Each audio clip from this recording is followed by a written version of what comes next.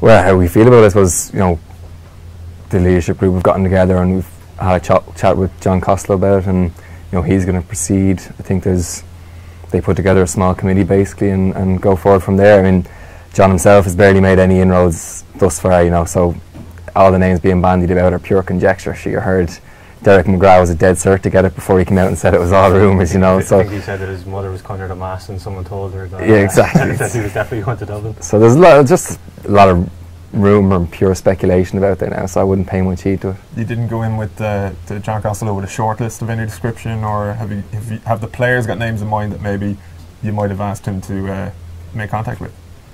Well, like, I mean, there's several obvious candidates. I mean, Matty Kenny is the first man to win an All-Ireland with a Dublin club. Is it, you know, I don't know, in generations, you know, so he's to the fore. I'm sure the cool lads are very happy with him, but you know, having said that, there are several different names in the hat, so you know, I won't reveal all too early.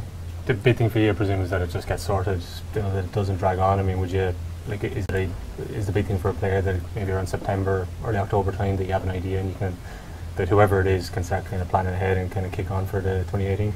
Yeah, and moving early is massively important. I think, for me anyway, you really want a management team, like selectors and everything, in place for club championship if possible, because particularly if they're not too familiar with the Dublin scene.